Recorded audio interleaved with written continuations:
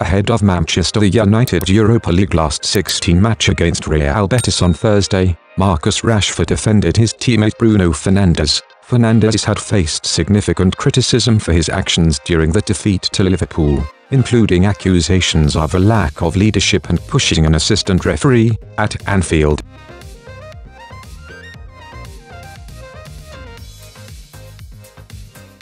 Yeah, I love playing with Bruno, as you can imagine. I think for a forward, like me, he's a perfect player to play with.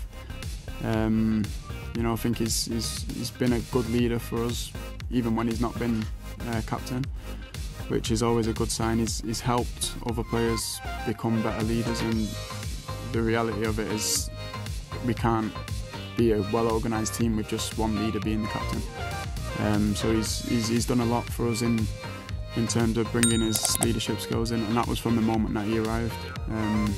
So yeah, I don't have anything negative to say about Bruno. Like the manager said, nobody's perfect. Sometimes you want to win so bad, you end up doing things that are a little bit out of character. But listen, 100% support Bruno and behind him.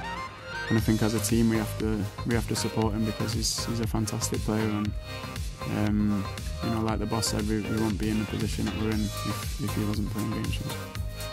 During the match, Erik Ten Hag's team was torn apart by Liverpool, resulting in one of the most remarkable results in Premier League history. This was despite Cody Gakpo scoring the opening goal before half-time. In the match, Cody Gakpo, Mohamed Salah, and Darwin Nunez scored 2 goals each for Liverpool, with Roberto Firmino adding a 7th goal late in the game. During this time, Manchester United's organisation and structure appeared to falter, contributing to the heavy defeat.